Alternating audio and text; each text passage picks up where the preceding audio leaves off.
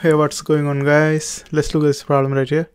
Here this question is asking, the details given below are the shunt connected DC motor, shows that equivalent circuit of the shunt motor, and figure 2 shows the magnetization curve plotted when the motor's constant speed is 1200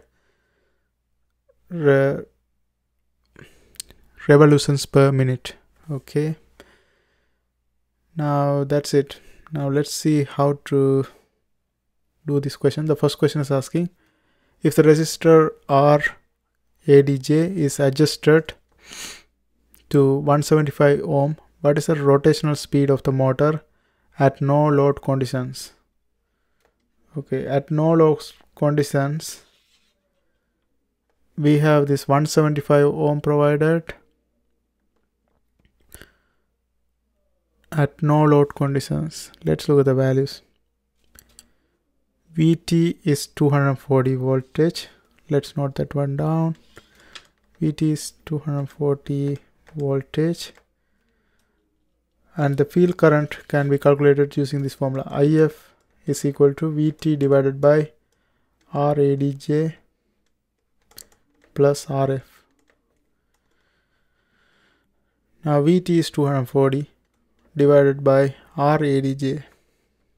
Here Radj is going to be 240. Let's see. At 240, we have Radj going from, okay, it's provided right here. That's 175. It's in the question. That's the one we have to use. 175 plus Rf. Rf is 100 ohm, and that gives us 240 over 275. That is equivalent to 0.873 ampere. So from figure 2, we can see that this field current would produce an internal generated voltage, that is at 0.83. If you take this one here at this point, that's going to be almost 271 voltage. Okay, 271 voltage, 271 voltage, and that is, the speed is 1200 revolutions per minute. 1200 revolutions per minute. Okay, now using this one here, we are trying to find n. N is the question. What is the rotational speed? That's n. Okay, to find out that, we have to use this formula.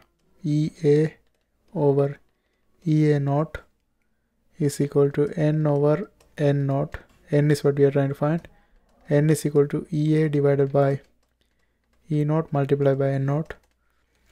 Ea is this Vt, that is 240 voltage, and E naught is this voltage, 271 voltage, multiplied by the speed.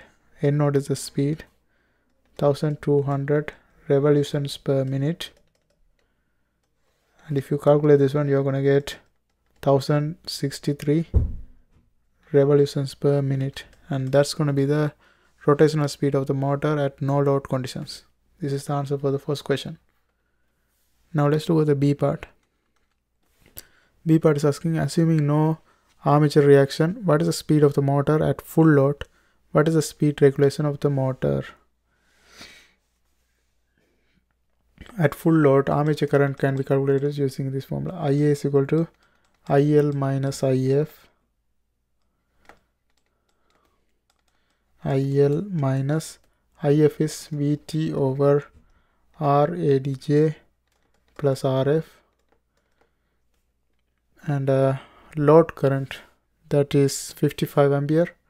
55 minus Vt over this one we calculated previously, here 0.873 ampere, 873, and that gives us 54.13 ampere. Okay, and the next thing is we are going to calculate EA. EA is equal to VT minus IA times RA. VT is 240 minus IA is 54.13 ampere times RA is, that's given 0.4, and that gives us 218 voltage. Okay, now again for this one also we had to find out what is the N value. Now the field is the same as before, so the armature, the E naught will be same as this one is EA naught. EA naught will be still the same, that is 271 voltage. Okay, and again we are going to use the same formula to calculate N. Let's use a different color. N is equal to EA divided by E naught times N naught. Here EA is different than the previous one. For the previous one we had 240. Here it's 218 divided by 271 multiplied by N naught, that is 1200. And that gives us 967 revolutions per minute. But for this question they are asking what is the speed of the motor at full load. This is the speed. What is the speed regulation of the motor? Now to calculate the speed regulation, the formula is NN1 minus NF1 divided by NF1 multiplied by 100%. NN1 is the previous at no load, that is 1063. With load, that is 967 divided by NF1.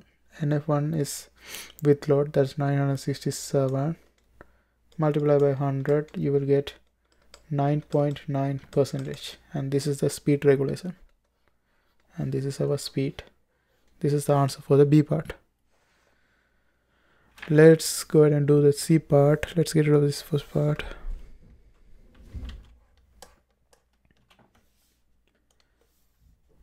Yeah, I'm going to continue the C part. C part is asking if the motor is operating at full load and if its variable resistance Radj is increased to 250 ohm, what is the new speed of the motor? Compare the full load speed of the motor with Radj equal 175 ohm to the full load speed with Radj is equal to 250 ohm. Okay, if Radj is said to be 250 ohm, the field current will be IF is equal to VT divided by Radj plus RF. VT is 250, actually 240, that's here. VT is 240 and Radj is 250, that's given here. 250 plus RF is a constant value, that's 100, and this one gives us 240 divided by 350, that is equivalent to 0.686 ampere. Now EA, for this one the EA will be, okay, motor is still at full load.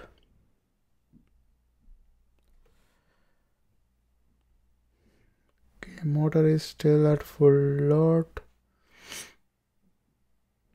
so EA is still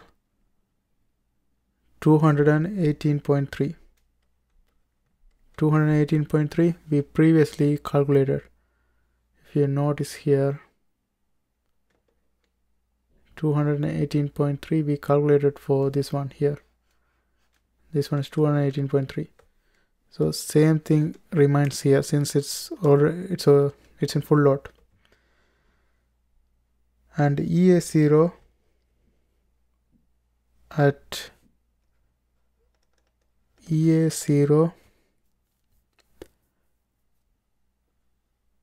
okay, voltage new field,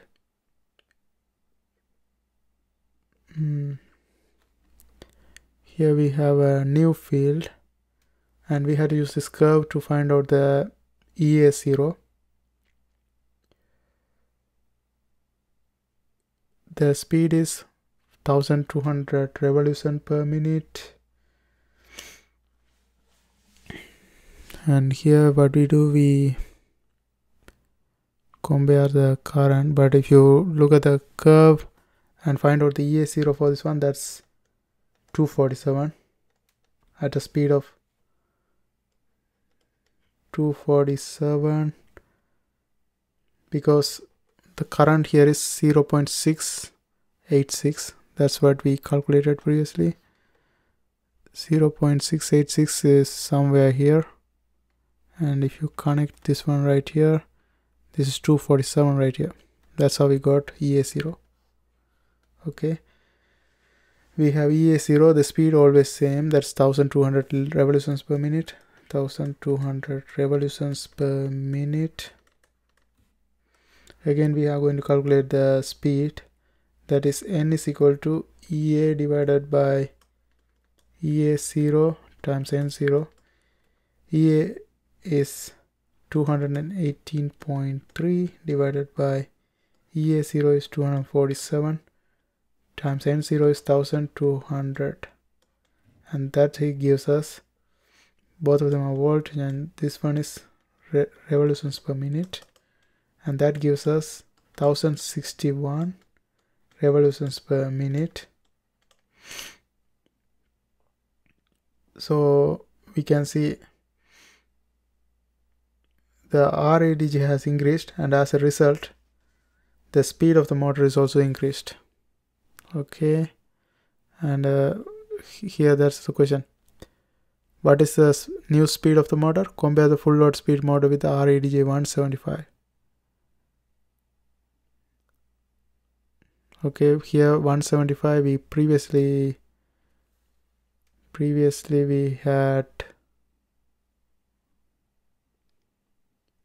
yeah, for the first one we had 175, and at that time our speed is,